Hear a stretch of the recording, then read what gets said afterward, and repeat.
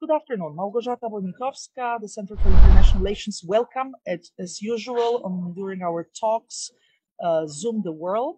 We do this series with Konrad Adenauer Foundation in Poland.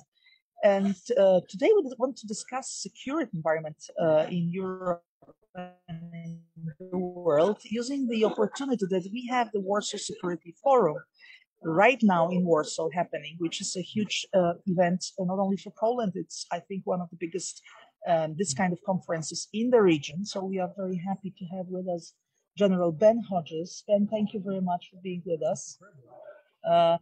General Hodges is very well known to our audience already. It's not the first time he comes to Poland, and he participated also previously in Warsaw Security Forums. First of all, now he is with SIPA, with a think tank, American think tank specializing in Central Eastern Europe.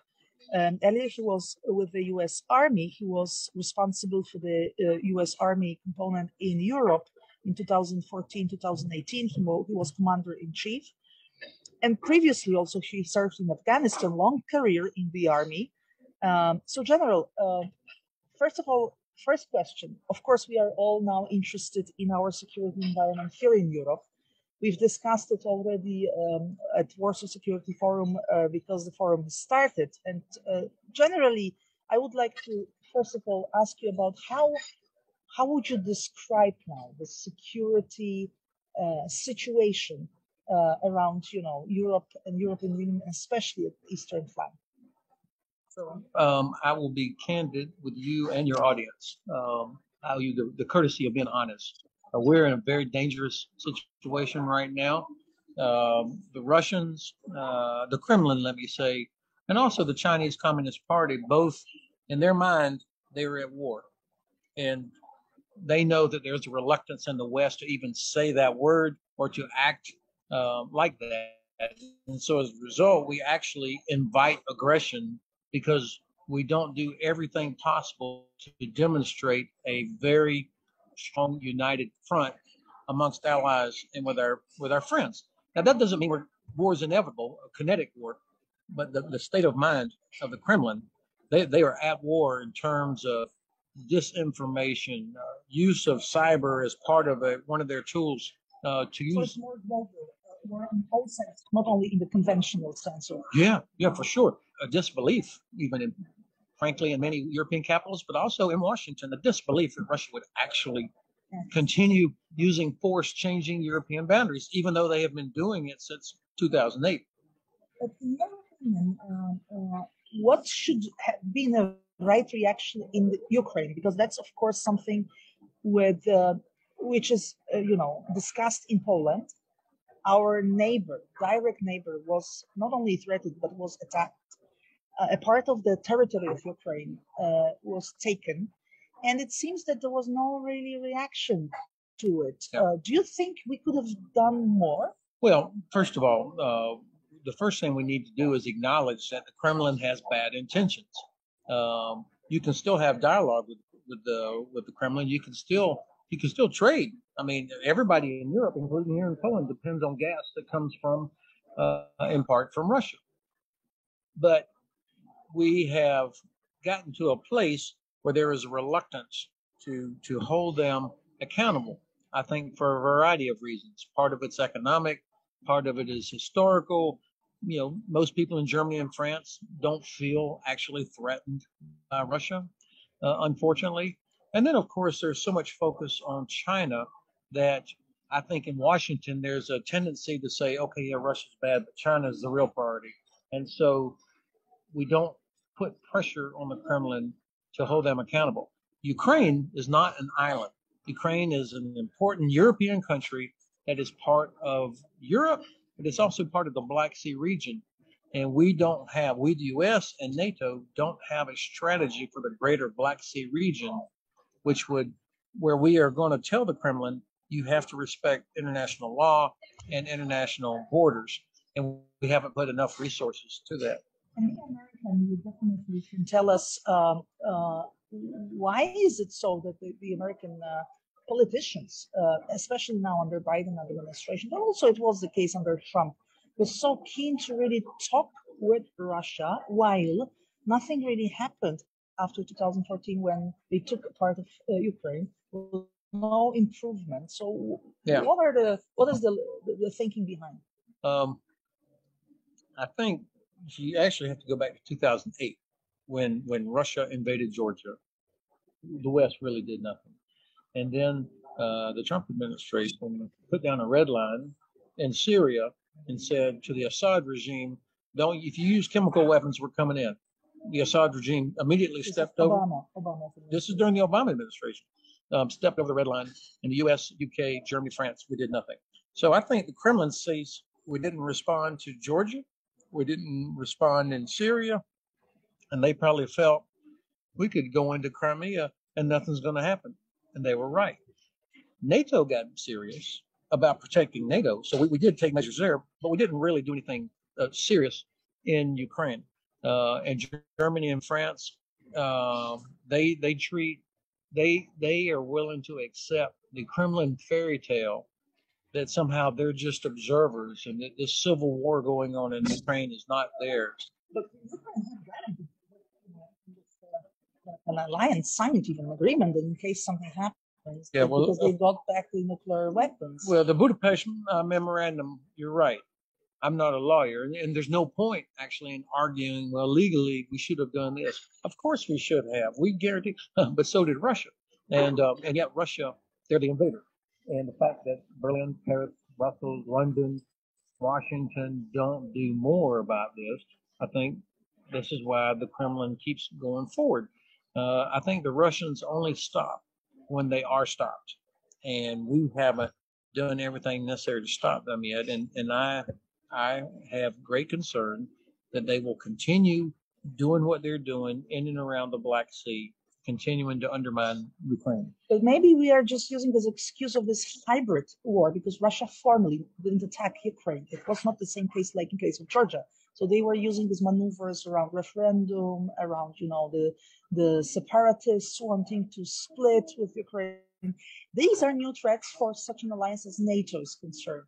How would you describe readiness, for responding in such situation where with international law, the situation is not clear? Well, first of all, you have to think, what does modern war look like? And in modern war, it's not just about tanks and artillery and nuclear weapons and ships. It's also this use of disinformation to undermine the trust and confidence that we have in each other, internal to our own nations as well as between nations. And so acknowledging that this is part of what they're doing is an important part of this. But frankly, this requires some moral courage by political leaders in Western Europe and in the United States to say this is unacceptable. But yet, because so many European countries are dependent on gas, and because the United States needs to work with the Kremlin on other things also, there is a reluctance to hold them accountable. And frankly, this is where I think Berlin and Paris should be doing a lot more. And also in Brussels, there is a lack of moral courage to hold the Kremlin accountable and to allow Putin, President Putin, to continue this fairy tale of Minister Lavrov that somehow, they're being threatened and that Ukraine is not a real country and Crimea was always ours, and we don't do anything about it. That's why they continue doing it. But I come back to my previous question about Biden administration and the talks with Russians. So I understand that that's one of the reasons Biden wants to talk to Putin also because there are other things on the table, not only. Yeah, of course. If this was easy, it would all be fixed. And none of the big problems that any of our world leaders face are alone. I mean, they're always in a complex context. So I was very encouraged in the beginning when President Biden, on his first phone call with President Putin, said, "Hey, Ukrainian sovereignty is a priority for the United States." All right, I like that. But then nothing really happened. And then when the president met with President Putin, you remember back in the summertime, and the meetings with NATO and the meetings with EU leadership, I'm like, okay, this is going to be strong. But since then, nothing has happened except that the United States waived the sanctions on the German or the leadership of the Nord Stream 2 project. What kind of a mixed signal? Exactly. That's how we feel about it in Central Eastern Europe. And you said nothing happened, of course, vis-a-vis Ukraine, but a lot happened in the world. You served in Afghanistan, and you can maybe tell us your own impression on how this operation was finished. In opinion of many, this was kind of a disaster from the communication point of view. Also, it was kind of a disaster from how it was done. I don't know if you can share this opinion. Definitely, Americans and the Allies could have done better. But of course, the war had to end. That was also the opinion of the American people. But do you think that this situation put the West in trouble vis-a-vis the other powers like Russia, like China, who could say, see, they are not performing very well, they're weak? Let me say right from the beginning that I agreed with the president's decision to withdraw. I didn't like the way it unfolded, obviously, and I'll come back to that. But the collective we, the United States, over multiple administrations, starting with the Bush administration all the way up through the Biden administration, made some mistakes along with our allies. The United States was not alone here, but we were the leader and we made some mistakes. The first mistake we made, of course, was diverting into Iraq. That was a colossal strategic mistake that took away resources and attention from the original purpose of destroying Al Qaeda and the Taliban so that Afghanistan could not be a base for terrorist activities.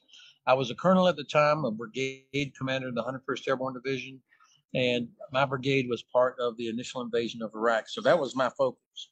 But as I look back on it now, what a terrible mistake this was.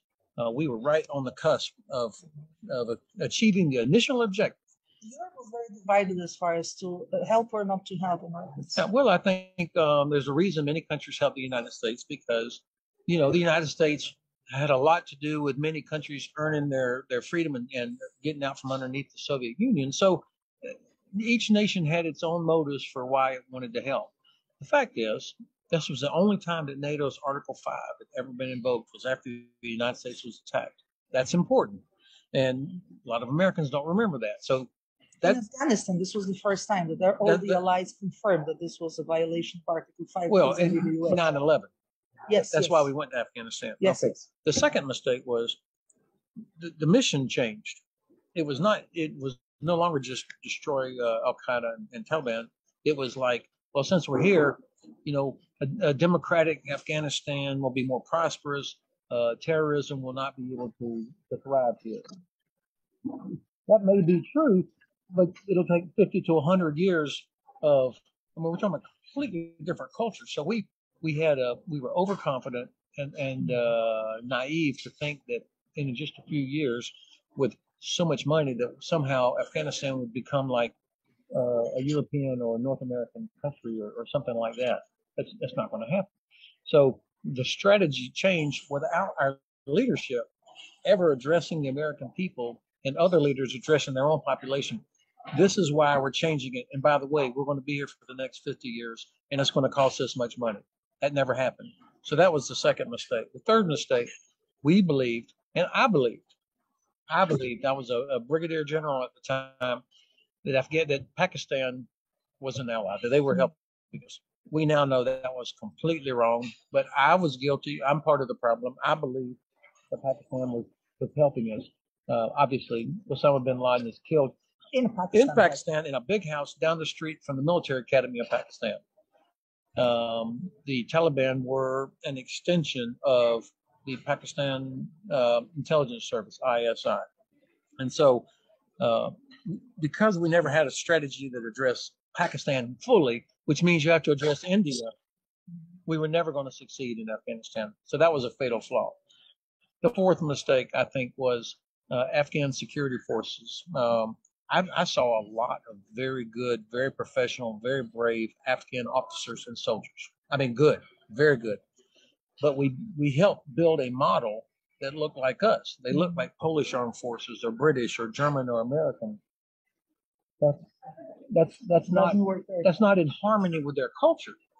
And plus, that model depends on endless logistics, overwhelming firepower, exquisite intelligence, and thousands of contractors to keep equipment and aircraft moving.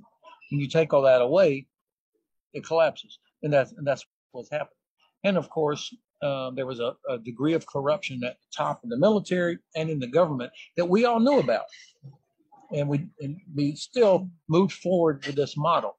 I was part of that mistake also. I mean, I saw it with my own eyes.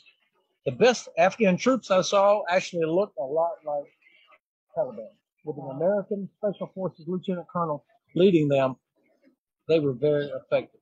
The last thing, and then I'll stop. The last mistake, of course, was a lack of consultation with our allies. I mean, serious consultation. What was basically a unilateral U.S. decision to leave. And of course, we saw the results around the Kabul International Airport.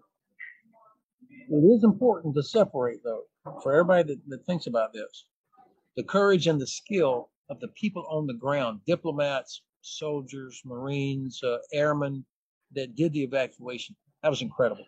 I mean, and cooperation was happening on the ground in the most dangerous kind of environment. So that needs to be set aside when we talk about how terrible the withdrawal was. The decision, and there is no doubt that the Trump administration negotiations with the Taliban made it virtually impossible for the Biden administration to continue doing what they were doing. We can say a lot about this operation, and also we heard comments that the Bagram base should have been shut at the end, not at the beginning of this operation. However, I want you to comment on the statements given by several representatives by the U.S. Army towards what President Biden said, that he didn't know anything about the situation there. Do you think it's really a kind of a agreement between the leaders of the army, the top men in the army, and the administration of the president, of what could be the consequences of these comments? First, let me say, the decision to shut down Bagram was necessary if you're going to withdraw, because it would take thousands of troops to be able to secure 2 airfields, and so you can't do them both. And if you had to choose, obviously the one in Kabul is where most of the people who would need to be evacuated would have to come from. So it's not pretty, but I agreed with that decision given those circumstances. Now, look, I'm not naive. In all of our capitals, you have huge political factors at work.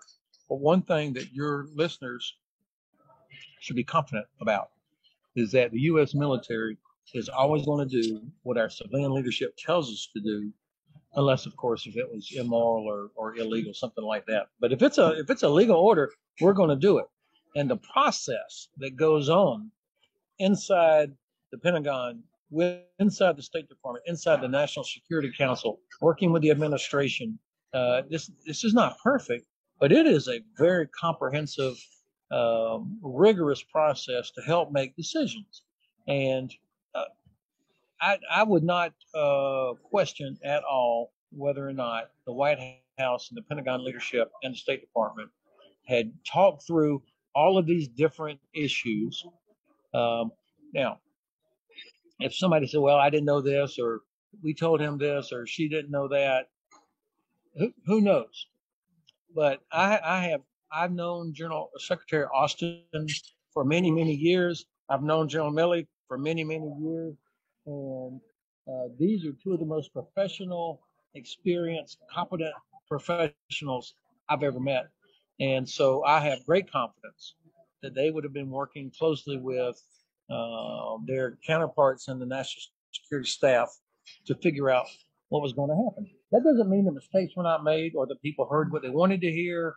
At the end of the day, our civilian leadership is going to tell us what to do. I'm asking about that because I want to come back to our region and, of course, to NATO. And I would like to ask you about how you feel about, the really kind of a situation within this alliance, which is absolutely key for our own security, especially Poland. We look at NATO as our major structure in case something happens. So could you just tell us from your perspective, how well is NATO prepared if something happened to us in the region? Well, Article 3 of the Washington Treaty, which created NATO, says that every nation is responsible for its own defense and having the ability to help others. Certainly, Poland, in terms of investment of the courage of the women and men of Polish armed forces, the leadership by General Andrzejczak and people like that, Polish people should be very confident and happy about what the ministry and what armed forces are doing. So Poland is living up to its Article 3 responsibility. Of course, on the map, it sits in a critical place, right next, and with Romania on the Black Sea, also important. But these are all connected. And I think our alliance has got to continue. This doesn't happen automatically. Nations have to invest, you have to train, and the United States has to continue to be here. And I think people should realize, even with all the talk about the Indo-Pacific region, the U.S. presence has actually grown in Europe. Even during the Trump administration, there was an increase in the number of U.S. troops in Germany and in Poland and now in Romania. So I think people ought to be confident that the United States remains committed. Just think about it logically. Our biggest trading partner is with the European Union. So, trade agreement. But the fact is, the amount of trade between Europe and the United States is bigger than anywhere else in the world. So, it's in our own interest that Europe is stable, secure, and prosperous. It's in our interest. So, of course, we're going to stay committed here. Now, we've got to figure out, how do you contain China, the Chinese Communist Party, continue to deter Russia, but yet also achieve the other strategic goals, such as preventing climate change or other type of issues, environmental issues that are important to all of us. But yet you still have to provide for secure environment. For the United States, Europe is at the middle of that.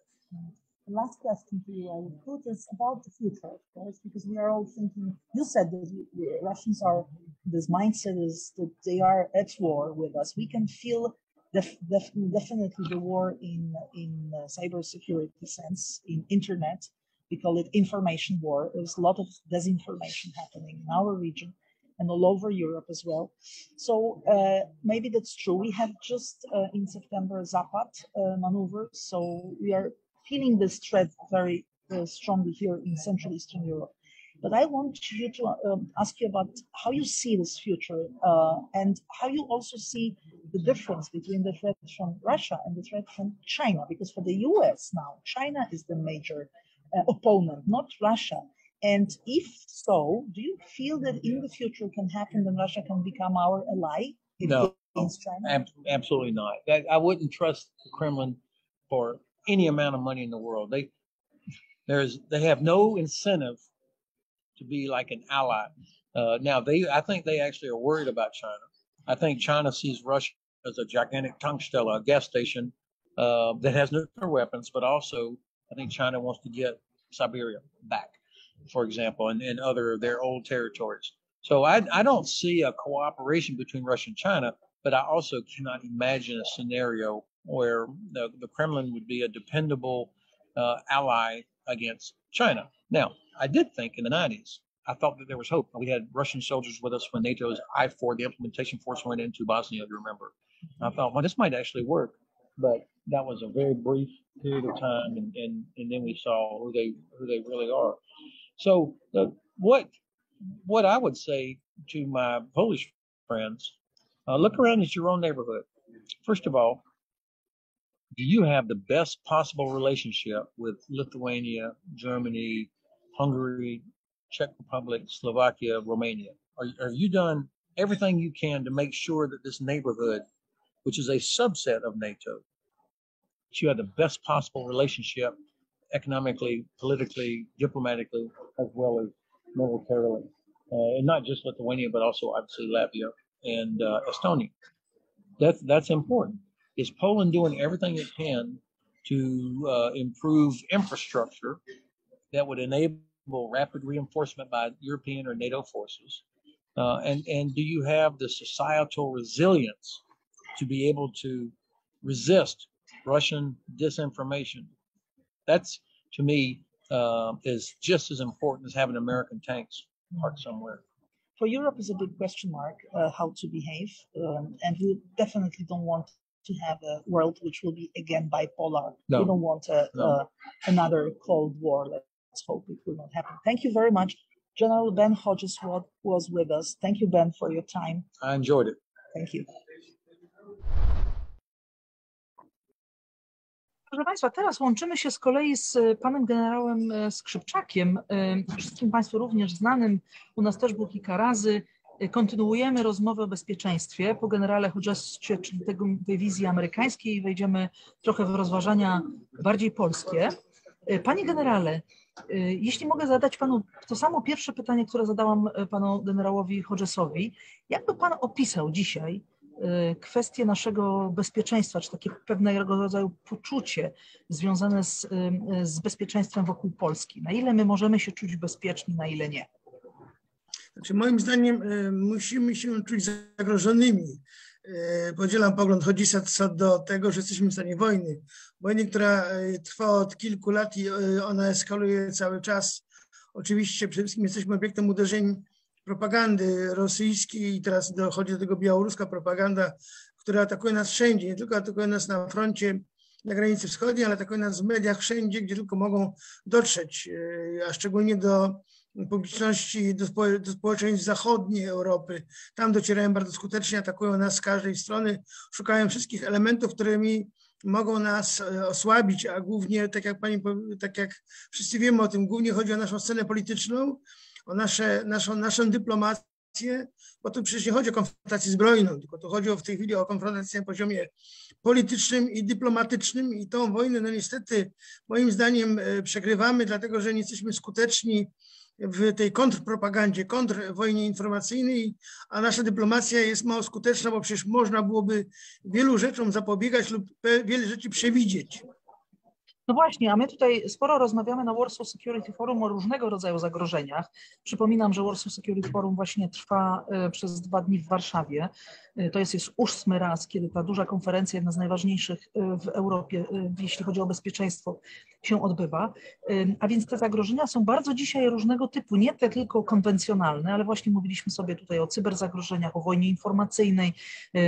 Może wkrótce będziemy mieli do czynienia z jeszcze większą destabilizacją internetu. Wszyscy teraz rozmawiają o tym, że wczoraj się zepsuł Facebook, WhatsApp i w ogóle internet jest jakoś niestabilny. Też pytanie jest, czy to jest przypadek. Ja chciałam się pana zapytać o myślenie ludzi w armii i też w NATO, o tego typu zagrożeniach. Na ile jest świadomość, że ta wielowymiarowość zmusza do innego rodzaju podejścia do obszaru bezpieczeństwa, tego security, niż dominacja, z czym było przez wiele lat, z czym mieliśmy do czynienia, dominacja tego myślenia o konwencjonalnych zagrożeniach. Znaczy, przede wszystkim sobie musimy zdać sobie sprawę, że opieranie dowodzenia, w ogóle łączności, wymiany informacji w oparciu o internet i o systemy, które są systemami podobnymi do internetu, te systemy są bardzo wrażliwe na zakłócenia, na penetrację, na podsłuchiwanie, na uszkadzanie czy nawet paraliżowanie tych systemów. Wydaje się, że myśmy za bardzo uwierzyli w zdolności internetu i wszystkich rzeczy, które wynikają z cyberbezpieczeństwa. Moim zdaniem my musimy większą uwagę zwrócić na to, żeby się uniezależnić od tego, czym jest internet i wszystkie informacje, które mówię o informacjach wojskowych, powinny być przekazywane w innych systemach, które są systemami niewrażliwymi na oddziaływanie różnego rodzaju systemów podsłuchowych, czy paraliżujących, czy nawet cyberataków. Jeżeli my nie zmienimy podejścia do tego, to naprawdę będziemy zawsze mieli problemy z dowodzeniem, z utrzymaniem tego dowodzenia. 2 lata temu w czasie ćwiczeń natowskich w Norwegii Północnej Rosjanie zakłócili łączność GPS. Sparaliżowało to działanie wojsk na blisko dobę działań. To znaczy, że my mamy systemy, ale te systemy nie są bezpieczne. Zatem wydaje się, że zarówno w NATO, jak i w naszej armii trzeba zmienić podejście do dowodzenia, do tego C2, C3, bo te systemy, okazuje się, mogą być zawodne, mogą być sparaliżowane, mogą być skuteczne, a mówienie cały czas o cyberatakach, cyberbezpieczeństwie, świadczy to o tym, że my nadal tkwimy w takich obszarach, które są wrażliwe na te cyberataki. Musimy szukać rozwiązań innych, które by nas, że tak powiem, chroniły przed takimi atakami. I pani, powiedziała pani o NATO. Wydaje się, że po tych niepowodzeniach na przestrzeni ostatnich kilku lat, które miało NATO, których NATO doświadczyło, wydaje się, że NATO potrzebuje głębokiej reformy. I nie strukturalnej reformy, ale mentalnej reformy. W NATO musimy mieć więcej wojowników, którzy nie są urzędnikami, a są wojownikami. Widać wyraźnie, że NATO bardzo zurzędniczało. Te struktury są bardzo zurzędniczałe, powolne, siermiężne, że tak powiem. W związku z tym świadczy to o tym, że NATO nie jest zdolne do tego, żeby podjąć zdecydowane działania. Dlatego też uważam, że głębokie zmiany przed NATO, jeśli chodzi o mentalność i świadomość i odpowiedzialność. Brak w NATO wojowników. Jeżeli nie będzie w NATO wojowników, a będą urzędnicy, to NATO nie będzie nigdy skuteczne. Tutaj nasi amerykańscy koledzy podczas forum bardzo dużo uwagi poświęcają, żeby dać nam takie poczucie, że NATO jest zdolne do szybkiego reagowania, zwłaszcza Amerykanie są zdeterminowani. Była mowa o tym, że zwiększono jeszcze obecność amerykańską w ostatnich latach w Europie, wbrew temu, co być może się może wydawać, tego skoncentrowania się na Indo-Pacyfiku, a więc dość daleko od Europy. A jak pan to ocenia, panie generale, też w kontekście ostatniego sojuszu Amerykanów właśnie, Australijczyków i Brytyjczyków, no ewidentnie wymierzonego przeciwko Chinom? Znaczy generalnie sobie musimy zdawać z tego sprawę, że gro interesów, które mają Amerykanie, to jest Azja, głównie Azja. I Amerykanie mają, można powiedzieć, dwóch sojuszników. W Azji mają na pewno Tajwan i mają swoje powiązania z Tajwanem bardzo mocno polityczne, nie tylko polityczne, bo i militarne. No i mają nas, Europę, gdzie jest NATO. Armia amerykańska nie jest tak liczna, żeby być wszędzie. Wydaje się, że tu gra idzie trochę taka, aby zakłócić zdolności Amerykanów do funkcjonowania we wszystkich rejonach odpowiedzialności, które Amerykanie chcieli mieć, czyli w Azji, również w Indoazji, Indo-Pacyfiku, jak i również w Europie. A zatem Amerykanie pokazują determinację, ale to nie wystarczy. Trzeba mieć potencjał militarny do tego, żeby tą determinację w sytuacji zagrożenia udokumentować, pokazać. A ja widzę dwa obszary zagrożenia, to znaczy głównie to mówię to o tym, co się będzie działo niebawem pewnie z Tajwanem i być może inwazją Chińczyków na Tajwan. I wtedy Amerykanie będą musieli interweniować, jak i również może być to powiązane z jakimiś próbami może agresji lub wszczęcia jakiegokolwiek konfliktu przez Rosję w Europie, po to, żeby zaangażować, związać siły wojsk amerykańskich w kilku miejscach jednocześnie. Amerykanie nie dźwigną takiej wojny. Mówimy tutaj na forum również o takim scenariuszu, gdzie Amerykanie będą tak zajęci na Indo-Pacyfiku i w wektorze chińskim, że to może skutkować tym, że Rosjanie mogą się poczuć troszkę bardziej pewnie na naszym terytorium i próbować dalej testować, na ile Zachód jest w stanie im odpowiedzieć, kiedy będą chcieli robić jakieś kolejne ruchy na swojej drodze ekspansywnej polityki w regionie. Pamiętamy, że po Krymie tak naprawdę no, nic się im nie stało. Tutaj też było dużo komentarzy na temat tego, na ile Zachód właściwie odpowiedział na to, co się zdarzyło na Ukrainie, czy w zasadzie brakło tej radykalnej odpowiedzi. Jaka jest pana ocena tego, co się zdarzyło od 2014 roku na naszej wschodniej flance? Wracając do tego, o czym pani mówiła, o Indo-Pacyfiku, tak jak powiedziałem, może się stać tak, że Amerykanie będą wiązani na dwóch frontach. W froncie azjatyckim przez Chińczyków, a tutaj w Europie przez Amerykanów, przez Rosjan, przepraszam. Nie starczy wojska, Amerykanom nie starczy wojska. Natomiast moim zdaniem po 2014 Europa zrobiła bardzo niewiele. Putin wykorzystuje to, że Europa jest bezwładna, że Europa jest nierychliwa i jest taka bardzo zachowawcza, szczególnie tu chodzi o Brukselę. Widać wyraźnie, że bliżej niektórym państwom zachodnioeuropejskim jest do współpracy z Rosją niż obrona interesów Ukrainy i tym samym obrona naszej wschodniej flanki. A pan podziela to zdanie, że Rosja kiedykolwiek może się stać sojusznikiem Zachodu, bo się będzie na przykład obawiała Chin? Znaczy moim zdaniem nie będzie konfliktu między Chińczykami a Rosjanami z uwagi na to, że Chińczycy traktują Rosjan jako konia takiego szachowego, którego można użyć wtedy, kiedy go trzeba wykorzystać do swoich celów. Moim zdaniem w momencie, kiedy dojść może do konfrontacji chińsko-amerykańskiej, Chińczycy pozwolą Rosjanom zaangażować swój potencjał na przykład w Europie lub w części wybranej Europy po to, żeby zaangażować potencjał wojsk amerykańskich.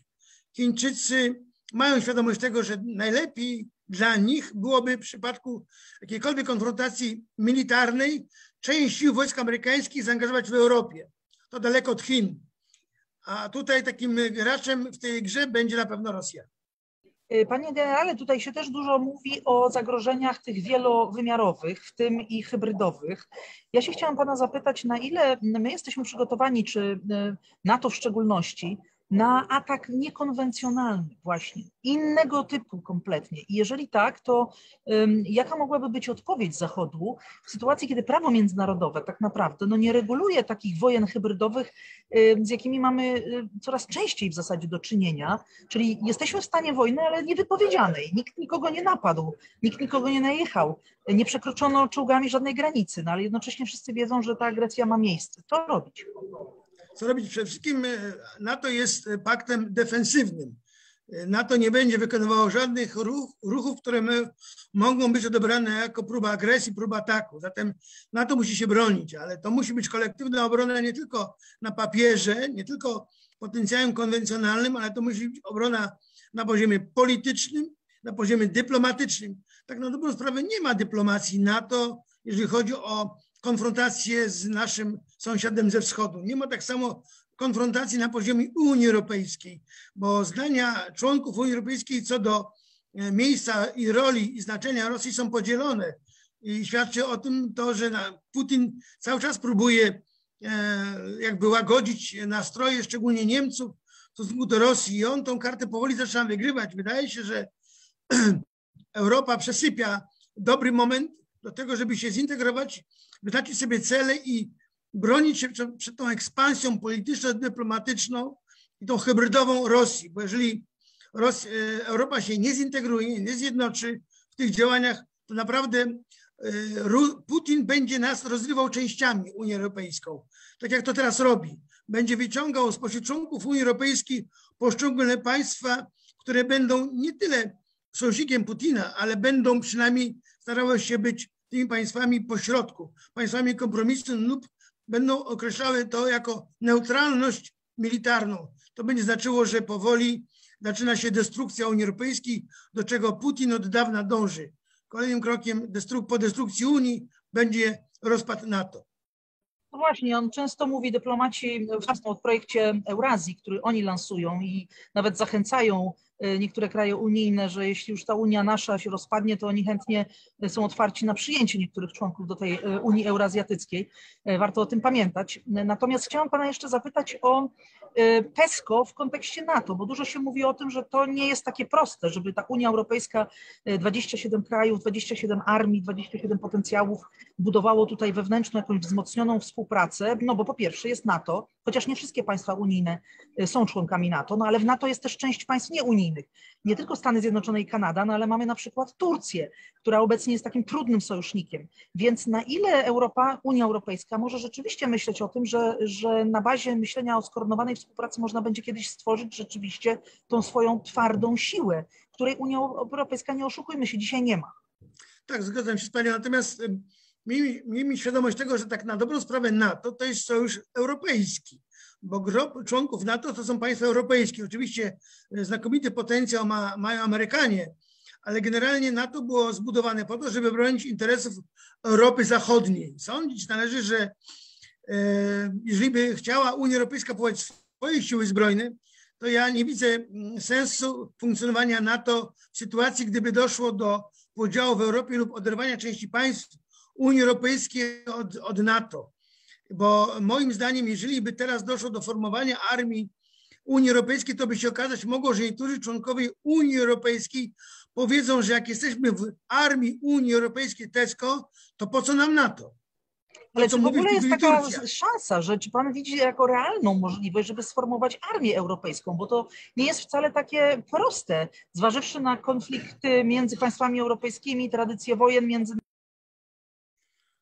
Jeżeli nie będzie decyzji ze strony, może inicjatywy ze strony NATO, żeby zwiększyć poziom integralności sił zbrojnych w ramach NATO, to NATO prawdopodobnie zostanie podzielone i część państw, które są członkami Unii Europejskiej, będzie forsowało utworzenie armii Unii Europejskiej, co nie będzie zgodne z interesem funkcjonowania NATO i w tej sytuacji NATO będzie już niepotrzebne, bo się okazać może, że Unia Europejska będzie miała taki potencjał sił zbrojnych, że sama się obroni. W co ja nie wierzę. Uważam, że NATO powinno się zreformować, podjąć działania, które uzdrowią NATO i przede wszystkim skonsolidują wszystkie siły zbrojne wokół jednego zamiaru, jednego celu, jednego planu. Według tego, co teraz w tej chwili nie ma miejsca, co Putin wykorzystuje skutecznie. A jak pan jeszcze ocenia tą strategię Amerykanów, Australijczyków i Brytyjczyków, którzy się połączyli tym nowym sojuszem, o którym się mówi NATO-BIS na Indo-Pacyfiku? W Indo-Pacyfiku i tak naprawdę jest to bardzo mocna współpraca, bo zakłada wymianę technologii, czy zaoferowanie Australijczykom de facto możliwości skorzystania z broni nuklearnej na łodziach podwodnych. I pytanie, czy po pierwsze, jako strateg ocenia pan, że to jest dobry ruch, taki anglosaski trochę sojusz, no po drugie nie ma tam Europy, nie ma tam Unii Europejskiej. Jak w związku z tym my powinniśmy pana zdaniem reagować, czy tak jak Francja, która ewidentnie jest niezwykle dotknięta tym, czy też tak jak może Niemcy, które bardziej umiarkowanie odbierają zawiązanie tego sojuszu? Sojusz był potrzebny w tym regionie, ponieważ moim zdaniem Amerykanie tracili swoje wpływy w tamtym regionie. Budowanie sojuszu brytyjsko-australijsko-amerykańskiego moim zdaniem wstrzyma inwazję chińską w rejony, gdzie do tej pory dominowały Stany Zjednoczone. Myślę tutaj, że tej obecności tego sojuszu i potrzebuje Wietnam, potrzebuje Tajwan, potrzebują Filipiny i Indonezja.